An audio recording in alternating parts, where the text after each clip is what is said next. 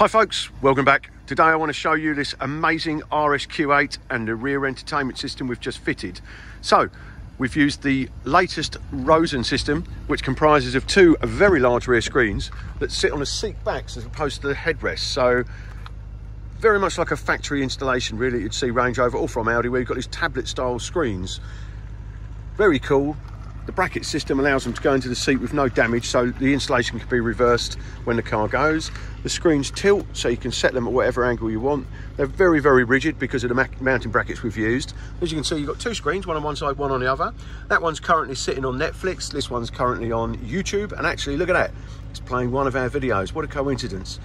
You can tether them to the car, so this car's got a Wi-Fi hotspot, so you simply tether the screens to the hotspot.